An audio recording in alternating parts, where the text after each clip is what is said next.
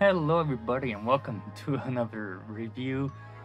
You may hear I'm a bit sick. So yeah, I don't feel all that well, but it's just a small cold. But today we'll be taking a closer look at the General Grievous. I don't know what you would call this. It's from the animated, or supposed to represent the animated series, sort of Clone Wars episodes that we got. And so General Grievous here is from that show. And I like General Grievous in general. And he was very badass in that animated little show. But yeah, here I have him. I got him on eBay for $25-ish, which I don't know if that's 20 or 25. I don't remember very well. So yeah, here we have the back side of it. We have just a small sort of picture drawing of him there, and then we have a read up on the Clone Wars. It talks about the animation. Down here, pretty interesting. We have the whole timeline of when the movies were released, and here it shows you that this was released around 2003 and 2005, so 50 Lucasfilm. Yeah, pretty cool packaging. I like the front, pretty well made. You have like the side of a trooper going, so you have the fin, as many fans call it, and then Clone Wars here at the side. But other than that, you just get a cool General Grievous art there and his name. But without further ado, let's crack him open. Now, I'm probably gonna anger a bunch of people that aren't inbox collectors with this, but I don't really care. There we go. He is now free. So we also get the usual legalese stuff, but you also get this separate piece, so I don't know. You can still use this as some sort of display somewhere, somehow. I don't know, just an idea. You also have the exploding background, so I guess you should also use that for something, but I tore mine, so it's not as clean looking, but those are options.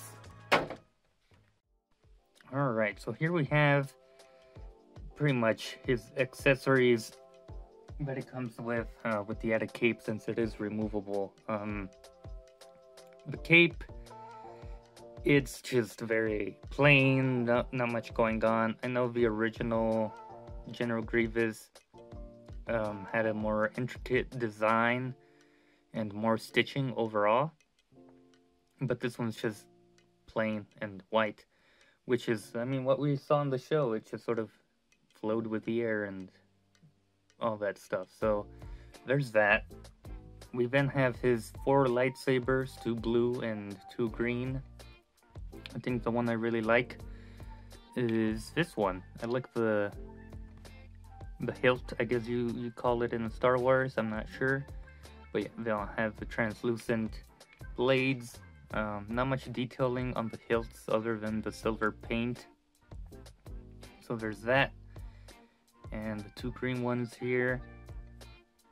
Very cool. I'm sure some customizers have gone in there and painted these up, but I don't know who these lightsabers belong to. I don't think it's ever explained who or which Jedi General Grievous killed to get these lightsabers, but he has accumulated his fair share of lightsabers. And in terms of the figure, it is a bit wonky, seeing it's a droid, and especially with the arms, it starts to get a bit tricky, at least for me. I'm not a big fan of the way they designed this, but I guess it's the only way they could have designed it. But this, what is it, his left arms don't really plug in or don't line up, so the articulation is misaligned. So I guess it's just better to have them separate in this case. And I mean, that's how I'll probably display him, with the 4 arms, 4 lightsabers displayed. But Yeah, the articulation is very, very odd in the arms department. But other than that, the arms have, the legs have pretty decent articulation. You have waist and everything. So yeah, I mean, speaking of articulation, I might as well show you. You can look up about that much down pretty well. There's like a ball joint at the bottom of the head there, and at the top over here. So yeah, you can individually move his head around if you want to, or just the entirety of his head, neck. Waist swivel here, pretty good. These parts are kind of soft, so they get out of the way. He doesn't really crunch forward or back. He does kick pretty well. I mean, he kind of has to, but that's impressive. Back, yeah, you can get him to kick back, kind of odd. And then you do have double jointed knees, I guess you can call it knees, and then yeah, they go all the way up. You get this weird sort of ankle here or something, kind of anatomy here, and then both of the feet have hinges, so it has no pivot, but it does swivel. And you also get the legs on sort of ball joints, so they like rotate in and out. So that's pretty neat. Now the arms, I think it's better if I get a closer look, but you have a ball joint, I think, on this other inside here. You get a swivel. I'm trying to see if I can make that move, but it doesn't seem like it wants to move. Well, kind of on this side. So you ideally want it to move, rotate in that fashion. I think this side is just a bit too tight. Then you have two hinges for each of the arms. So right there and right over here. So, you know, you can hinge this one up and keep this one down here. It's just there's not a lot of room between them to really move them and, you know, get this out of the way from this other one. So it looks odd, and it's just overall odd to move around. You do get a swivel here. It goes into here, so you just get the swivel there. You get another hinge here for the elbow. Very nice. I mean, more than 90 degrees.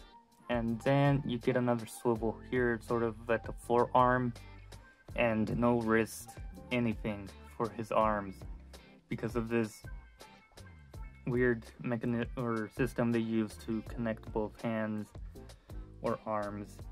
So yeah, that's how they kind of move with the two arms connected. It doesn't really work too well, and they really don't do a good job of sticking together anyway, so I will be displaying them with the four arms for lightsabers look. In terms of detail, I mean, there's some sculpt going on, but I don't think there's anything too crazy in terms of paint other than the face. The face is looking pretty cool. But that's about it. That's about the only paint you get. You get like scuff, battle damage on his chest plate there, and on his legs. But other than that, no paint or anything, and you just get all the white and blue with this guy.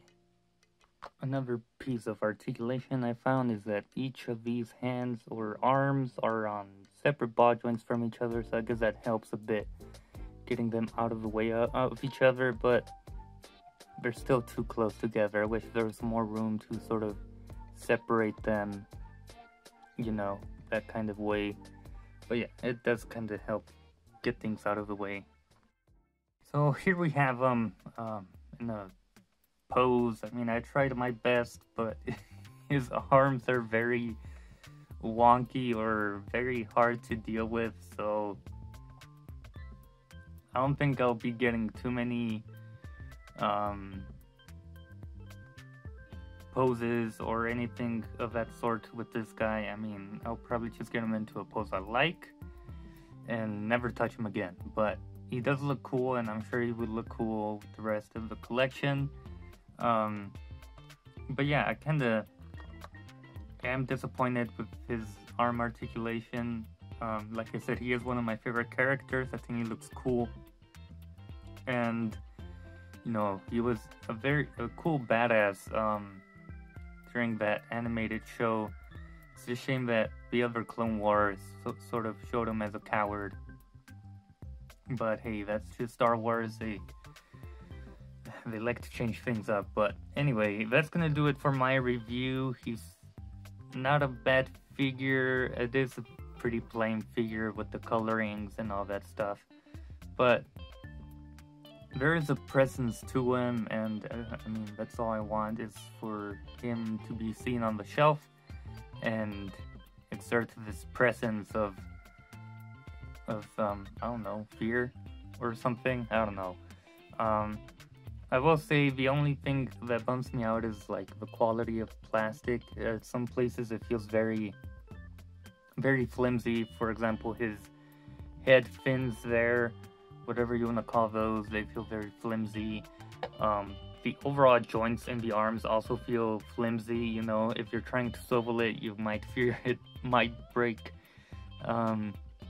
But yeah, that's my only disappointment with that. But yeah, that being said, review is over. Trying to get back into the swing of things, general life schedules and stuff. And yeah, that's gonna do it for now. I'll see you guys in a future episode, or video, not episodes.